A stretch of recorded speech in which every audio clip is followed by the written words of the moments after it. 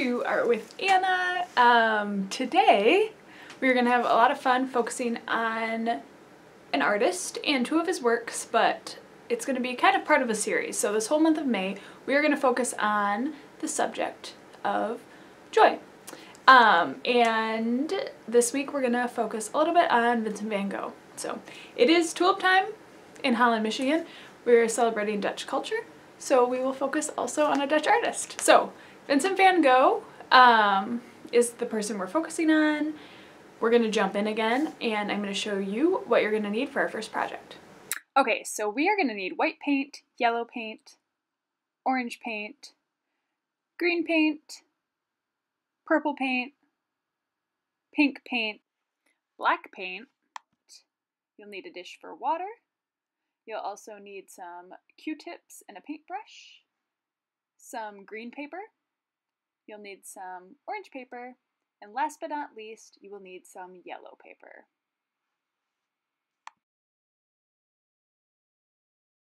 Okay, so while you are gathering your supplies, we'll talk a little bit about why we chose the subject of joy for this month of May.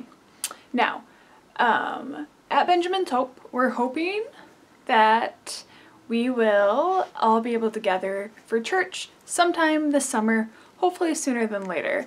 And our pastor came up with the idea of maybe having an art show with all of our art for the first church service back.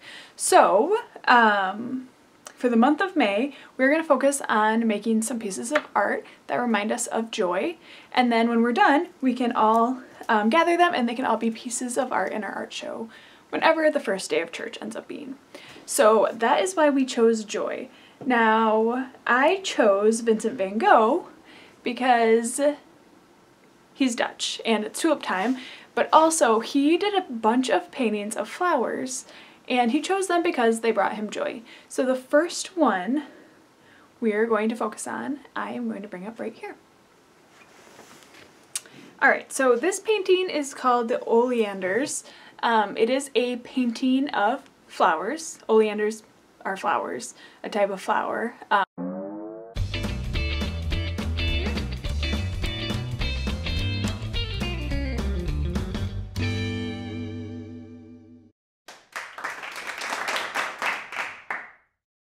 And that's what's pictured here.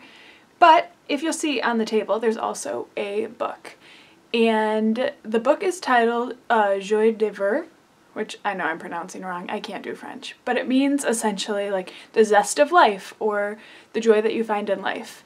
Now in that book, it's actually a very sad book, so the title is ironic. It's actually a book about a child that loses their parents. No joy at all in that life. Vincent van Gogh is kind of poking, maybe not fun at the book, but he is kind of countering that author and saying that there is joy in life, and he's representing that joy by these flowers. So we're going to recreate that today, but I do encourage you, in addition to what we do today, to make some art about different subjects that bring you joy. And that could be any type of art. It doesn't have to be visual art, it could be performance art, it could be three-dimensional art. We will focus on one of those this month, but it can be off of what we're doing here today. This is just an example and something to inspire you to create even more art moving forward. So let's dive in. Alright, so the first thing we are going to do is we are going to take our green sheet of paper, which is going to be the background. And you know what, we're also going to need some scissors, which I didn't put out before. But we are also going to want to take an orange sheet of paper and kind of decide where our table is going to be on our piece of paper. We're going to want it about a third of the way up. A lot of art works in thirds. Usually there's either like 2/3 of space and 1/3 of something else, or the opposite, right? But usually, a lot of times, you'll see that art is built in thirds. So we're going to do the same, make our table about a third of the way up. I'm going to make a mark. This is kind of how big I want our table to be. And I'm going to cut it out.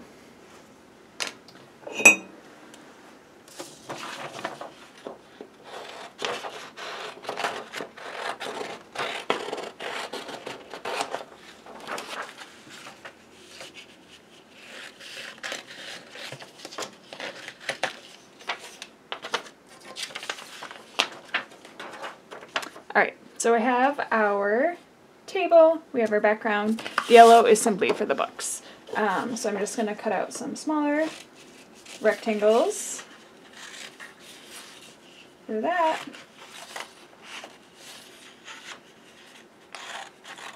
They do not have to be perfect. So Van Gogh is part of the post-impressionist movement, and in this movement artists really like to play with angles. They weren't always right. A good example of that actually is Vincent van Gogh's bedroom painting. So we look at that, the angles on this are very strange, right? We're looking at something and none of it really adds up. Nothing quite looks right. So this painting looks a little bit more realistic, but the books are kind of funky on the table. So essentially this will be our setup where we have our background, we have paper here to represent our table, background, and books. Now the main part of our painting is a vase with flowers, right? So I'm actually going to use the rest of our yellow for something in a little bit. And we're also just going to use leftover of another piece of paper to make a vase. So I am going to rip this piece of paper. I just wanted a little rectangle. I could have cut it easily. But I'm going to fold it in half. Actually going to do it inside out because I'm going to make a pen line to make a vase. I'm going to fold it in half just so we make half a vase shape, and when we cut it out it'll be perfectly symmetrical. It's not easy to do eyeballing it, so do that, come in and out. So this is our half of our vase, and we're going to cut it out and open it up and we will have a full vase.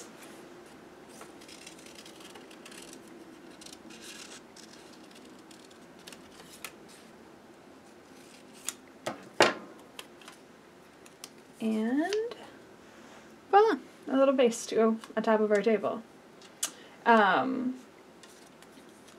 Alright, so the next thing is going to be to paint our table. Now I chose orange for our table, and that's because if we look at that painting again, the outline of the table is actually an orange color.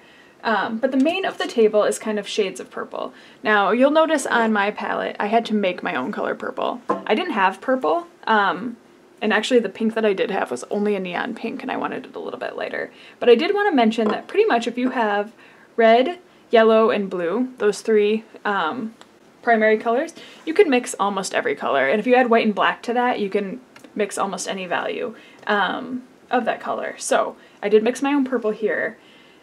Something I noticed on the painting was in the top left, there's kind of a darker purple section that's supposed to represent some shadow. And then on the other side, it's more of a lighter, almost white.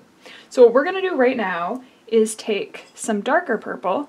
We're going to put it just blobs in the section in the top. So we have kind of a dark purple section kind of going up here. We want it in this corner.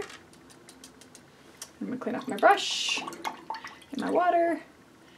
And then we're going to add some white, and my brush is not perfectly cleaned off, and that's so our white has some hint of purple to it. I'm actually just going to add a little bit more. Alright, so we have some color on our paper, but it's nothing exciting, just blobs. So as I mentioned before, Van Gogh is part of the post-impressionist movement.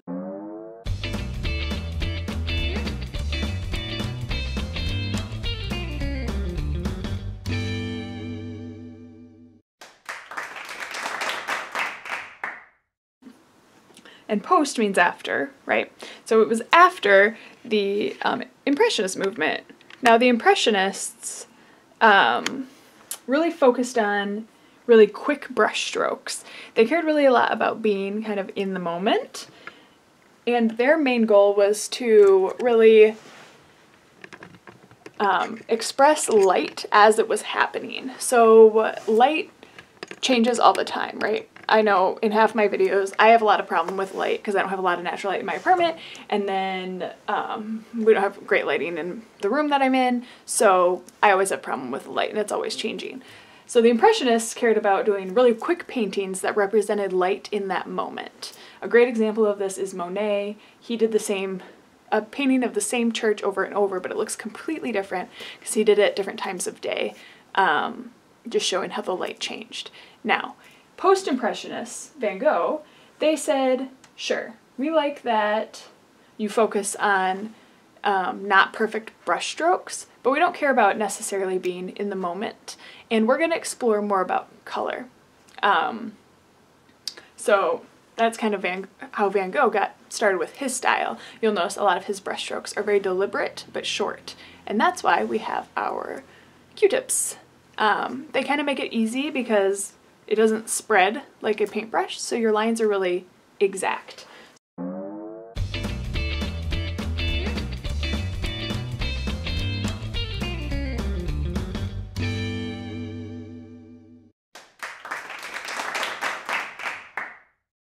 So I'm going to take my paint, put it on my Q-tip, and we are going to make very exact, quick, still, and short brush strokes. And we'll probably need more paint for this over here. But we do want it to kind of connect in the middle and then become more light over here to an almost white. So I will let you guys get started on that. I'll give you a little zoom in to what I'm doing. And in the middle, they're gonna kind of blend. We'll blend these a little bit in here. So let's get started with that. Let's cover our whole orange piece of paper in this kind of purple gradient from dark to light. All right, so this is what mine turned out to look like. And it's okay to have orange on the edges. That's how Van Gogh's painting looks too. So another key component of post-impressionism is taking color and using it differently than it might be. And we talked a little bit about that with Kandinsky. So similar, we're thinking maybe this table really wasn't white and purple. Maybe when he was painting it, it was really a brown table. So you can take things and alter their color to make a mood. This painting is very brightly colored, and that's supposed to represent joy, so that was intentional. But something Van Gogh does a lot is put complementary colors right next to each other. So we do have this kind of purpley table. Well, right on top of it is its complementary colors. Yellow. Purple and yellow are complementary colors. So the book's on top of the purple table. Complementary colors playing off of each other. And then also green's complementary color is red. And instead of red, he does use pink for the flowers, but pink is really just light red, right? So we have light red on a light green. Those are kind of a juxtaposition also. So the next thing we're going to do is we are going to do the same style of brushstroke on our books. One of our books is going to be darker though. It sits underneath. It's also showing shadow, right? So it's going to be a little bit of a darker yellow. So if we want to add a little bit of black or purple to one of our yellows, or even red if you want to make it kind of more of an orange, just change the color of your yellow a little bit to make it darker. You'll want one like that. And then the other book, you're going to want a light yellow, but you're going to want just the edge a little bit darker. And that is because that is where the book is bound. So I'm going to make that edge a little bit darker. I'm going to lighten it up a little bit. That's a little too dark for me. And then the rest of it will be light. So let's get started with that.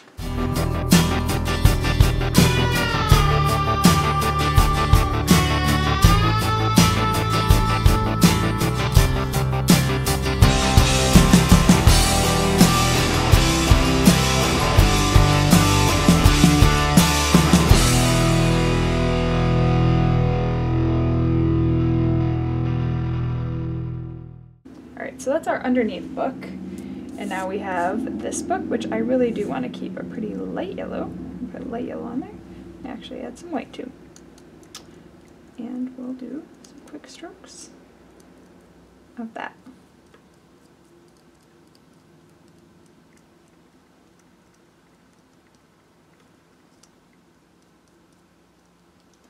All right, so we have our top book, the Joie de Vivre, on top of our darker book. All right, so this is our work of art so far. We have our table, we have our books. We do have our vase. I do think this vase that I made is a little too small, so I actually think I'm going to make a bigger one. And then we'll talk about how we're going to make our leaves. So stay tuned. Alright, so I have my bigger vase. In the painting, the top part of it is kind of a darker blue, and the bottom part is a lighter blue, so you can feel free to paint it that. I am going to do something like that. Make kind of a cool dark color and paint the top. Make it even darker.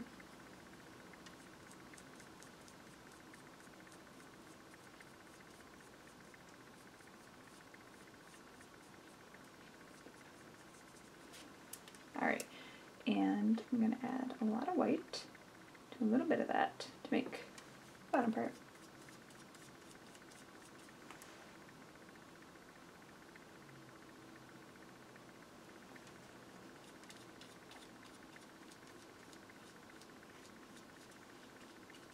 Now I am using a paintbrush to make these short lines just because I just mixed up the color with the paintbrush, but you can still use the Q-tips to make those short brush strokes.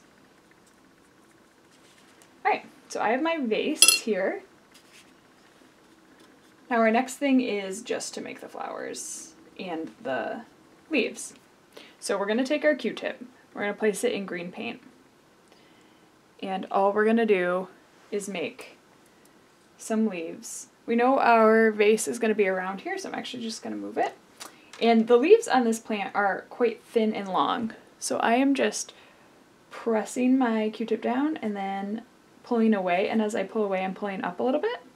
And then I'll go through, kind of try to make the ends a little pointier, but essentially just going through and making lines with my Q-tip.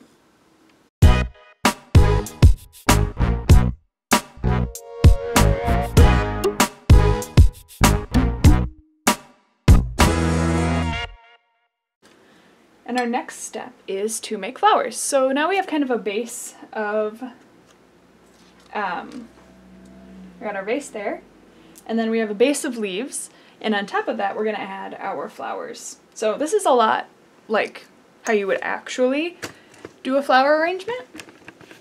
You would want to build a base of greens, and then on top of it you'd put your flowers. But how we're going to do our flowers today is going to be a little bit different. So we are going to take some leftover paper, I have some leftover yellow, and I am going just to rip and tear some kind of round circular shapes that are going to be our flowers. And you can see that this is how my flowers are going to look on our painting. Now these flowers are yellow, and that's not what I want. I want our flowers to be pink, so I am going to simply do the same technique. We're going to do quick brush strokes that are kind of defined, and we're going to do it with the pink. Alright, so I'm taking pink and using my Q-tip, and I'm taking this general color pink that I made and just going kind of in a circular motion, but still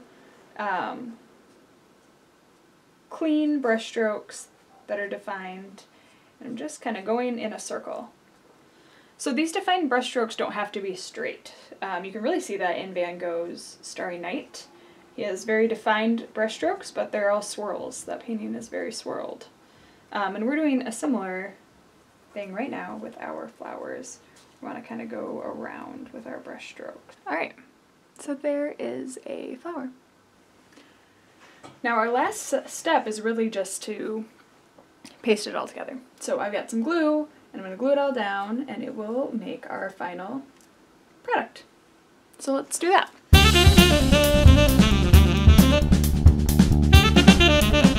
And there we have our final product.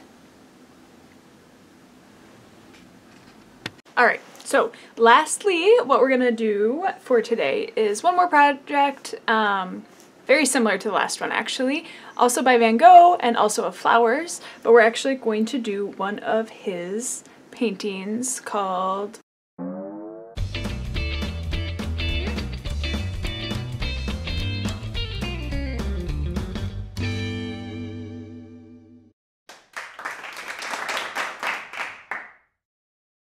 sunflowers.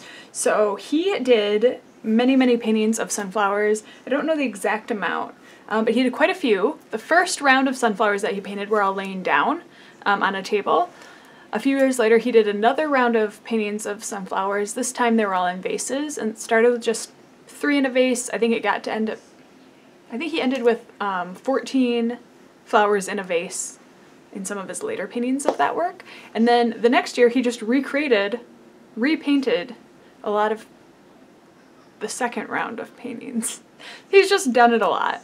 And he did write that to him, sunflowers represented gratitude.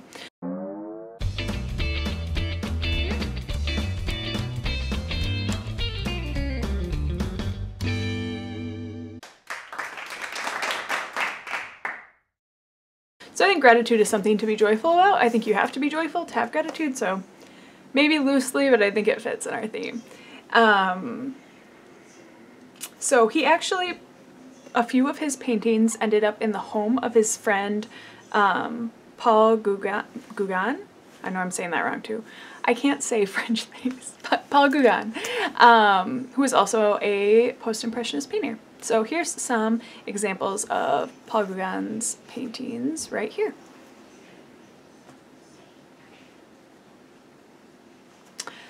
So they represented gratitude, as we said. He gave a few to his friend. His dream was to have a studio that was just covered in what he said looked like a candelabra of all these paintings of yellow, almost flame-like sunflowers. So I think that's pretty cool. It's definitely something Van Gogh is super known for, and we are going to recreate one of them today, and one of the ones that I think is kind of more brightly colored and maybe the most joyful. So let's get started. Alright, what we'll need for our last project is brown and blue paper, a pen, scissors. We're going to also need actually some glue. The colors of paint you'll need are orange, yellow, green, and blue. We'll need more of our Q-tips and a dish of water. And that should do it for what we need for our last Van Gogh Joy project. Okay, so I am going to work on gluing whenever the glue pours to the bottom so I can actually get it out. I'm going to glue the table piece to the background. And then I'm also going to, the next step will be to cut 3 different size circles to be the centers of our sunflowers. So we're gonna need kind of a big circle, a medium circle, and a small circle. So I'm just gonna draw those out so you can see. All right, so we want kind of a small circle, a medium circle, and then quite a large circle. So we want those, we're gonna cut those out to be the centers of our sunflowers.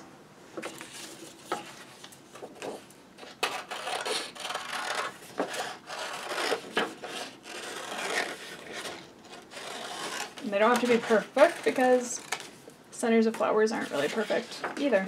Very rare that nature is totally perfect. Alright, and our last one.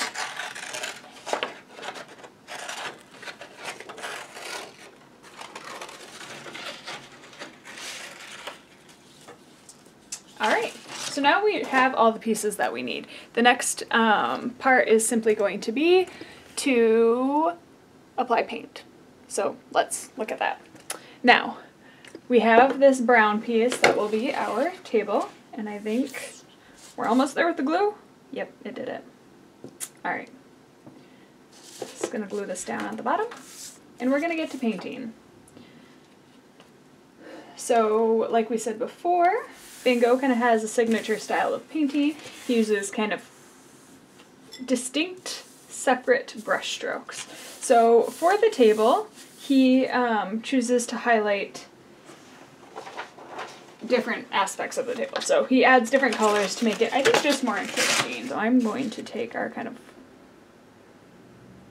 orangey color and mix it with our yellow, and I'm going to put in just some little streaks of color there. I'm going to do just yellow, highlight it up a little bit. And he does this also. Down here is some lighter color, like this. And then the back is more of just a brown.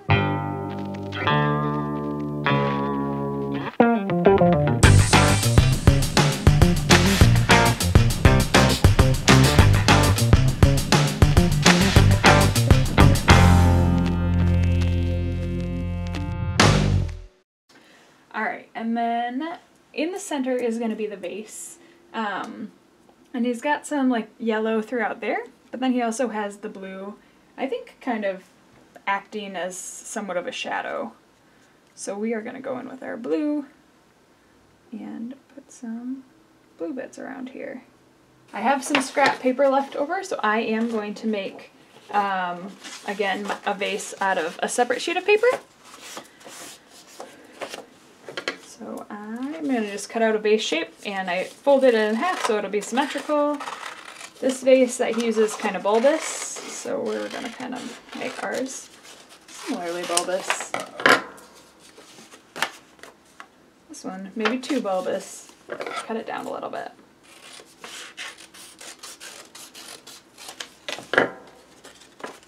There we are.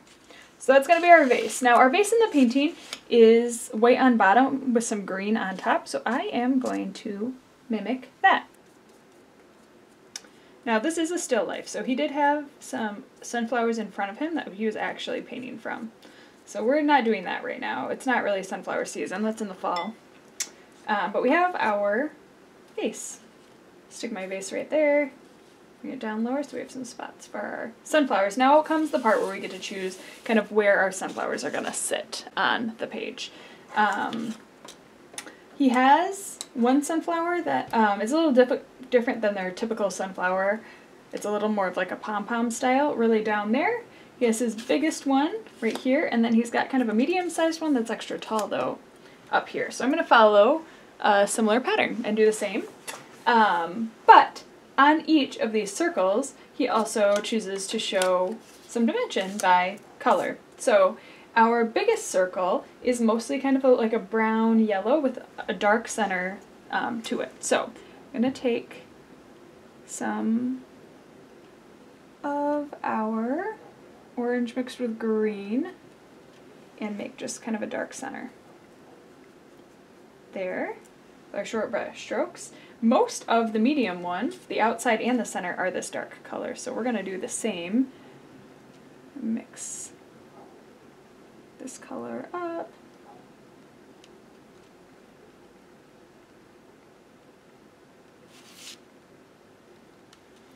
And we're going to go around the outside, kind of with 2 layers of this darker color. If you just have brown and you don't want to mix your own, that is totally fine. I just did not have brown, so we're going to do some in the middle there.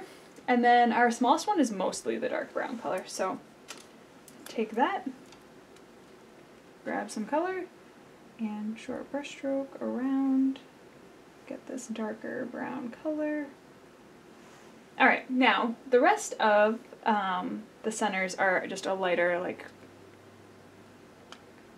orangey, yellowy brown, so we're gonna go in throughout like that. Fill that in, and then most of this is also that color.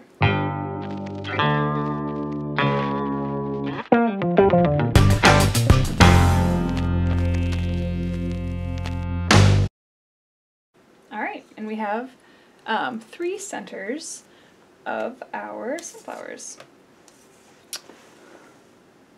Here's 2 of them, and then our smallest one is just fully dark brown. So there's that, you can kind of see it. Alright, so we are going to position our sunflower centers where we'd like them, and also paste them down as well as pasting down our vase.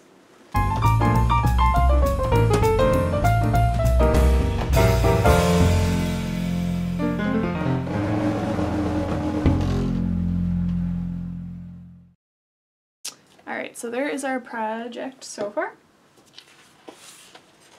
Looks about like that. So now we have the center of our flowers. The next thing we're going to do is take yellow, and we're going to take the yellow paint and give our sunflowers different leaves. So this sunflower down here is kind of pom-pommy, it's kind of fringy, so they'll just be short little leaves all over it. The ones up here more have a kind of typical sunflower leaf, so I might use paintbrushes for that because they'll need to be a little bit bigger. So let's start with this one with our Q-tip in some yellow, and let's make some sunflower leaves. Now you can do just plain yellow, but you can also add some white to the yellow to give it a little bit of dimension if you'd like. So you can have some that are lighter leaves and some that are darker leaves.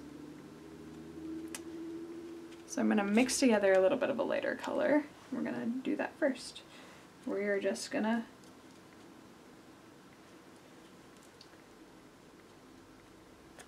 paint some leaves on here.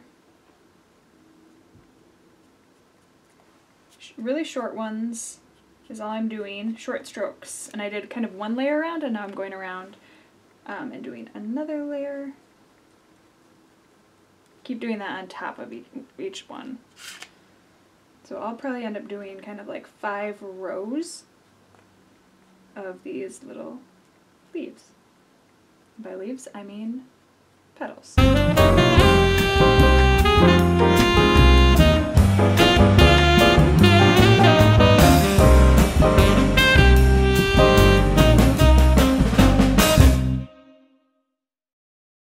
And I think our first sunflower is about complete. So you can see I've just done really short little bits on here, and then just layered them on top of each other further and further apart. Alright, so our next one we're going to do a little bit different. We're still going to use our yellows, but we are going to use a paintbrush. So I'm going to get mine clean here in the water. And get some yellow loaded up on my paintbrush, and I am going to do 1 stroke and 2 strokes. I get a little bit closer so you guys can actually see. So I am just taking this and kind of going up and in, and then on the other side out and in to make a petal shape. And again, I'm going to layer different colors, and I'll do a first row and then probably a second row of these 2 to build that one up. And then we won't forget about, we'll do a similar thing to this one right up here, because these 2 are about the same style of sunflower, and this one's a different variety. Alright, so we have our first 2 sunflowers, and I'm going to go and get this guy right up here next.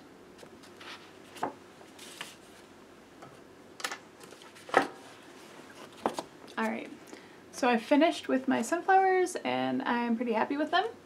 Next thing to do is to add a stem going from this tall one down to between the 2 other sunflowers, and then we're going to add some leaves.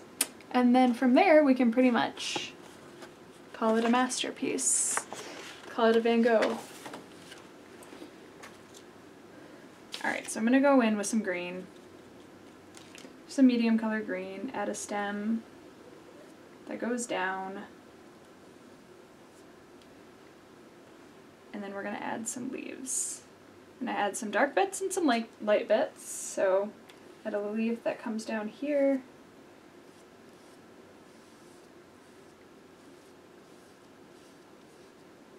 a leaf come up here.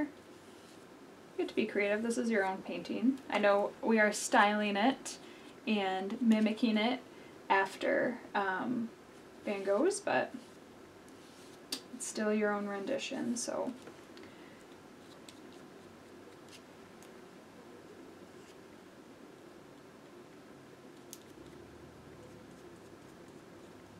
Alright, I'm gonna add some darker green. Go through and put some darker bits of the leaves on, and then I think we can call it done.